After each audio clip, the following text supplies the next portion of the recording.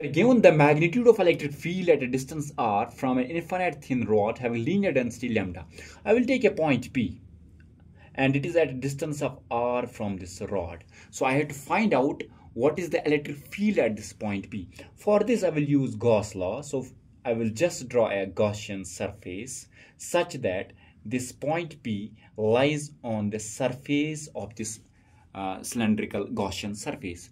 So here in cylindrical Gaussian surface we are having two ends and one curved surface. So if I will draw here area vector, that will be n cap, area vector will be n cap vertically downwards, and this will be area vector at this point.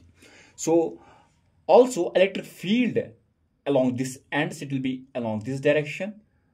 Here electric field is along this direction. So angle between area vector and electric field is 90 here.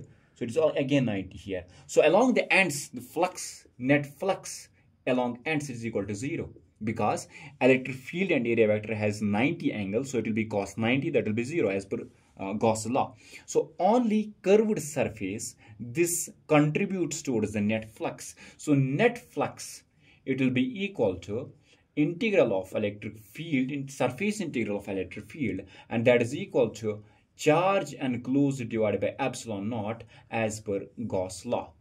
So flux through the curved surface will be Q enclosed divided by epsilon naught. Since the height of this Gaussian surface is h, so we know that linear charge density, it's given by its charge per unit length, that will be h, Q divided by h. So what will be Q now? Q will be lambda times h.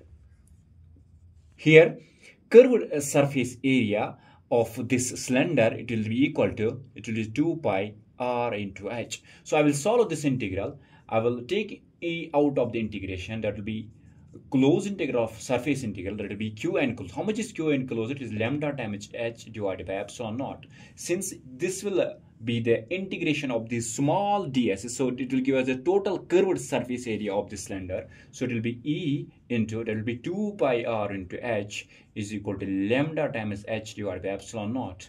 And we are getting E is equal to lambda by 2 pi epsilon naught r. So this is our expression.